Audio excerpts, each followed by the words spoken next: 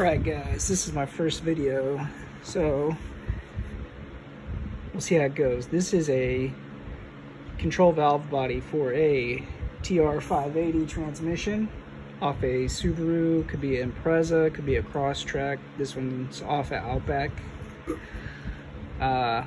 If you're like me, you forgot where your nuts and long bolts on the valve body go when you disassemble it. This is an old valve body, so I am perfectly fine with drawing on it with some paint markers. I would not recommend that if you're putting your back in or if you have a new one, but for this old salvage one, this might help some folks out. The purple here are the two nuts. Let's see if I can get my camera here. Purple ones are the two nuts that hold on the bolts that go through your hold-on plate, hold-back plate, whatever you want to call it here, that holds down your solenoids. So these two purple ones here, the one to the left of where I'm pointing here, that looks like, I think this is the torque converter lockup solenoid. This one here goes all the way through to the other side. This bolt does. And then this bolt here on the opposite corner to the left of, I think this is your all-wheel drive solenoid. This one here to the left of it, that's purple, also goes all the way through to the other side of the valve body. As you can see, there's the nut and there's the nut. Like I said, I wouldn't recommend doing that. Wouldn't recommend marking it if you are going to reuse this, put it back in your car. This valve body's not going back in my car though. So this is just salvage for solenoids that I'm gonna keep for solenoids. So this is a good demonstration valve body. Like I said, this one here, you can kind of tell that it's going through to the other side. It's got the nut here. It's let's see, the second row, third one to the right, and it goes through, like I said, to this edge over here where to the left of this torque converter lockup solenoid. It's where, looks like it's where two of your grounds plug in here. You got one ground here, and it looks like two grounds plug in here. So that's a good way maybe to think about it, is it goes through all the way where your two grounds plug in. And then it also goes through all the way here where this bolt goes all the way through to the other side and connects with a nut to the left of this. I think that's your all-wheel drive solenoid. When you take these apart, you have to take out all of these bolts, but just make sure that you know which ones have the nut. Again, this one here in purple and this one here in purple. Those are the two that go all the way through. This one is right beside your lockup duty, torque converter lockup duty solenoid. This one, I believe, is right beside your all-wheel drive solenoid. These are marked like an orange-red because these are the bolts that you would remove when you take this out of the, after you pull off your valve case. So you'll take out your outer valve case for your transmission, and this is going to be sitting in there.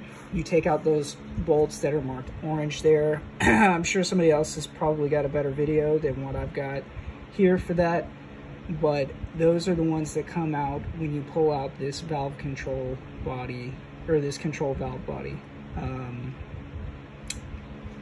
When you pull out, when you go to take off the solenoids, you have, like I said, these two here that go all the way through the valve body and have the nut on the other side. You also have 5 other bolts. These 5 are the same length, and then these two are longer and thicker. They have a tapered edge at the very end before they go to the threading. Slightly tapered, I guess I should say. And these two are longer, thicker bolt. They go all the way through. That's kind of how I would distinguish the two different bolt lengths. So you should have 5. No, that's actually wrong. There should be 4, because I'm remembering now when I took this apart. One of these bolts, I think it's this one here, to the left of your torque converter lockup duty solenoid, to the left here, where there is just one ground, and then your hold down plate This bolt, I believe, is actually a very short bolt. And it's the only one that is that length, maybe 3/4 of an inch, an inch long. It's not very long at all. And then you have these two longer ones, and then these other four, that one, that one, that one, and that one are the same size. So you have 4 medium length, 2 very long, and then 1 very short. The very short one goes here. So that is actually something that I probably want to mark a different color. Sorry guys, gonna mark that while I'm thinking about it. And when you are pulling this apart, be very careful with your clips on the back of your solenoids. They will break. They're like surprisingly a low-grade plastic, I felt like. No hating on Subaru. This is probably off a 150,000 mile car, so overall I can't complain too much, but still want to be careful. When that plastic gets old, it cracks. So if you're gonna salvage some solenoids from an old valve body, just keep that in mind.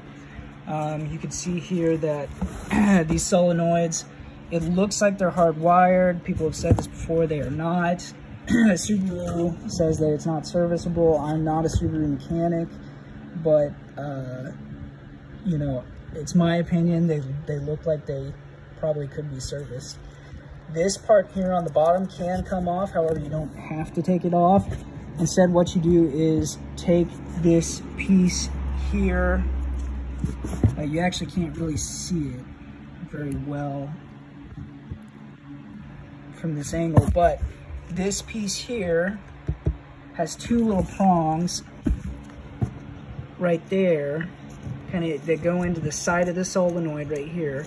You have to pinch these prongs on either side like this, while you take like a pick or a shim or something, shove it in right here in between those 2 black pieces. You'll kind of see, let's see if I can get the camera angle good. You can kind of see a little crevice there between the two, between this like retainer clip here and this bottom piece that covers up the bottom of the solenoid. There's kind of a little crevice in between there. You're gonna take a pick and shove it in, and as soon as it starts to, this retaining clip, plastic clip, starts to come away from the solenoid body here, when that happens, when it starts to come apart, you're going to gently push these wires back towards the solenoid and away from the clip. If you do not do that when you pull off this clip, as you start to pull it off, after it's removed from this other part, after you get this side retaining clip away from the solenoid, if you do not push these wires in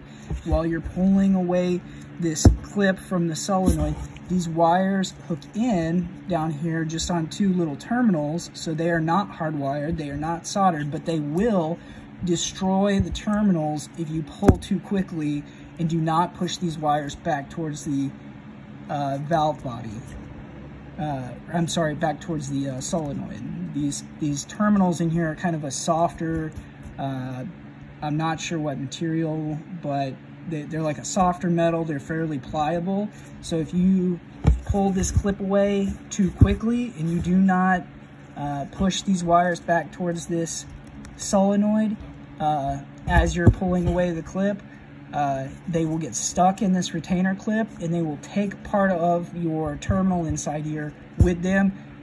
I didn't break it when I pulled it apart, thankfully, but I could see that you probably could, because like I said, they are kind of pliable, maybe slightly, not very thick, maybe slightly brittle.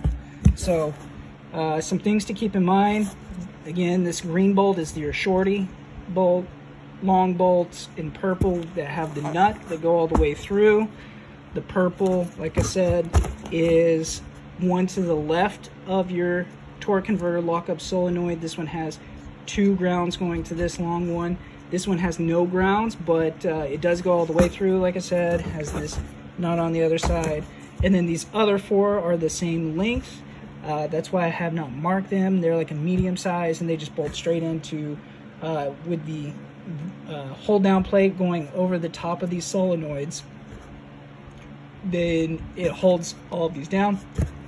Another trick with this hold down plate in the solenoids, there is a ridge. You cannot see it because it's under the hold down plate, but there's a slight ridge that shoots off to the side, kind of like a, I don't know what you would call it. It's just like a ridge, flat plateau, whatever, that sticks out to the side of these solenoids. And that's where it will grip this hold down plate. So the hold down plate's going to go over top of that. It's kind of hard to put these solenoids in the wrong way because of that. If this hold down plate lines up with the whole, with this part of the clip and with the rest of the little ridge you have coming off the side of that solenoid, there's only one way that it will come, that it will fit down into the valve body. So hopefully this helps somebody. Leave your comments, and thanks again.